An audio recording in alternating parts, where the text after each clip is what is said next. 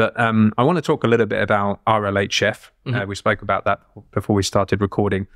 And that has a very interesting effect on language models. So it's not so much it changes their capabilities, but it creates an interface for us to use. But in the most abstract sense, how do you understand RLHF?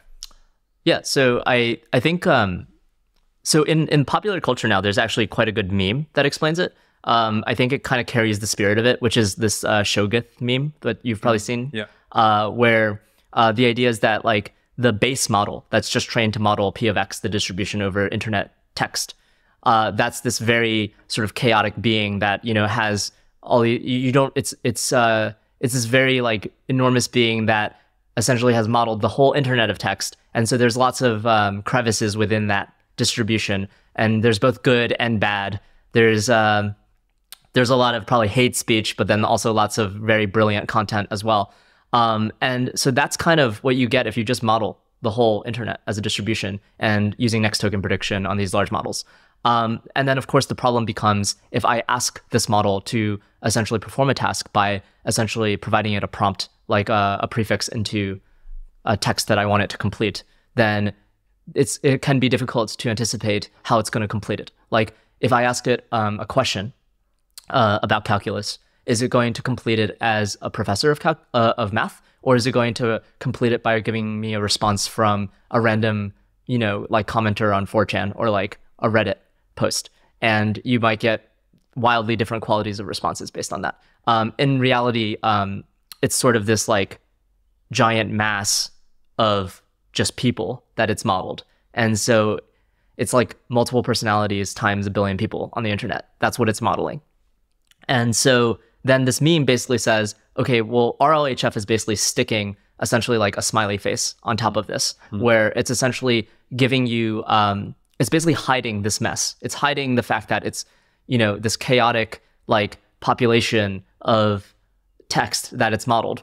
And instead, it's going to provide you with a very friendly interface into specific parts of that mass of people it's modeling. And the way it's doing that is it's basically it's fine-tuning the model on a reward signal that's that itself is learned from human preference data. So basically they collect human feedback data from different generations of the language model, and they essentially use that to train another model that outputs feedback signal for whether, given an input, how good is an output. So it's modeling human preferences that's empirically collected. And then you use that as a reward signal to fine-tune the predictions, the generations of your language model. So treating the language model now in the fine-tuning phase as a reinforcement learning policy. So like basically given what I've generated thus far, like and the prompt, what is the next token I should predict? And so treating this as a reinforcement learning problem, where the reward signal is this human preference model. And so what that's doing is it's essentially saying you started with P of X, which is modeling the distribution of internet text. And now we're going to use RL, where we're basically going to start to introduce bias into this distribution. So what is interesting about this is that when you train a typical language model, you're basically training it with something like a cross-entropy loss. And cross-entropy loss is equivalent to a divergence metric between two distributions. And so when you do this, you're essentially, you know, if you had tons of computation, and when the process converges, you should expect that your model is essentially learning to model. It's minimizing the distributional divergence, this distance between distributions, between its learned distribution over text and the training data distribution over text.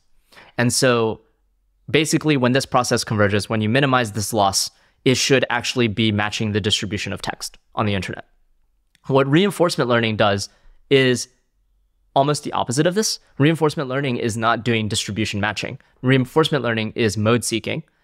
So if you had some data where you say, I have maybe 51% of a positive, I have 51% of an example where the right answer is A, and 49% where the right answer is B, but I can't tell ahead of time like which answer it should be because maybe the two inputs are aliased, then reinforcement learning is going to, if you keep training the policy to maximize the reward, it's going to always choose the first answer because it's got a slight bias in the distribution. But by always choosing it, you're going to maximize your reward. in expectation. That's what it's doing. So reinforcement learning is mode seeking. And so when you apply this on top of a P of X that you've learned to that's distribution matching internet text, you're essentially introducing these like mode seeking biases into your model. And so it's going to tend to, the generations are going to tend to hone in more. They're going to tend to collapse more towards the types of outputs, the part of the domain of language where human preferences have assigned, learned human preference has assigned a higher reward. And so what you're doing is you're losing a lot of the diversity of P of X. So you're losing a lot of diversity in exchange for perhaps more reliable generations that take you more into the parts of the distribution, the original distribution that had more, higher quality answers. So maybe now if it's tuned to give me good answers on math questions, now if I ask it a calculus question, it'll tend to favor those completions that are modeling the outputs of a college professor of math rather than, someone who's like asking the same question on Reddit and saying, help, I don't know how to do this problem. Yes. So what could possibly go wrong? As you say, so a language model, it's learning this conditional probability distribution conditioned on a sequence of tokens. What's the next token? And that probability distribution has loads of modes. It's like this big hilly landscape. And some of the modes are, 4chan. Some of the modes are Stanford University. And we want to kind of like snip out all of the bad ones, and all of the ones that we like, we want to remain. Now, I guess I wanted your intuition on how this pruning, can we call it a pruning process? How that affects both the capability and the bias? Yeah, so I think it essentially improves how reliable the answers are by introducing a bias. So you're biasing the model to generate completions that were favored by humans in the preference, when you collected the preference data. And so if you assume the preference model that it's used to train on is a proper reflection of the human preferences, then it is biasing the model towards those that whatever human participants used preferred.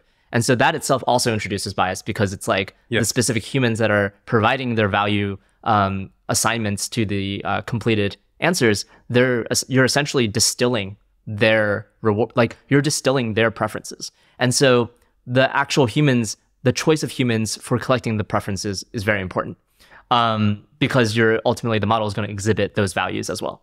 And this is at the cost of the diversity of the generations that you can sample, because rather than sampling lots of different possible paths, where again, like from the why greatness cannot be planned perspective, right? That's quite like useful sometimes, because maybe by generating something that's unlikely under a fine-tuned model, it's actually acting as like a prefix stepping stone to like a better answer, right? That somehow was glanced over within the preference function that you learned.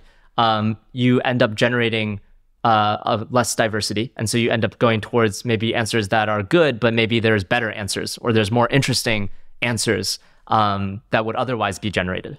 Could I touch on a couple of things? I mean, even before we do RLHF, when you look at the probability distribution, it's exponentially distributed. So it's still likely to say the next word is this, and much less likely to be something else. But as you say, from a open-ended perspective, we are making it far more convergent, and you could argue that's a form of robustification. But then when the humans give their preferences, we were talking about Goodhart's law earlier, that's a proxy. So we have benchmarks like Big Bench. We have this human over there said it looked like a good output. Yep. And what's the right thing to do? I guess what I'm saying is that there's what's right from an alignment point of view. So there's morality and ethics. There's being able to perform well on mathematics challenges. And there's this human over there thought it was a good thing to do. Yeah, I mean, I think it really depends on the use case. So this is kind of tying back to the industry slant, because I think that RLHF, it does make a lot of sense. If you want your language model to essentially be a Google replacement, if you want it to be a search engine, then it makes a lot of sense to bias it towards a subset of the distribution that corresponds to like good answers to search queries. But this is going to, like, an example of when this would be in more perhaps direct opposition to a use case, to another use case, would be if you want to use a language model as a creative writing assistant. Right? If I want to use the language model to help me generate new creative art in the form of a novel or a short story or poetry. By using RLHF, you're reducing the diversity of the outputs because you're basically saying, I'm going to play it safe rather than play the wild card and get more interesting content. But when you're an author, when you want to actually create new cultural content that's interesting, you often want to play the wild card. You want to explore the space of ideas. You want to, and sometimes that requires going through stepping stones of ideas that maybe are pretty suboptimal or maybe controversial or offensive. But that's all required to get to somewhere better, which is maybe somewhere where you can't get if you were just following the RLHF fine-tuned trajectories. Yes, and that's why lots of creative people, I think I read on Less Wrong, they prefer using the original DaVinci 3 because they thought that the command models were less creative. But here's something interesting. I mean, as an open-ended person,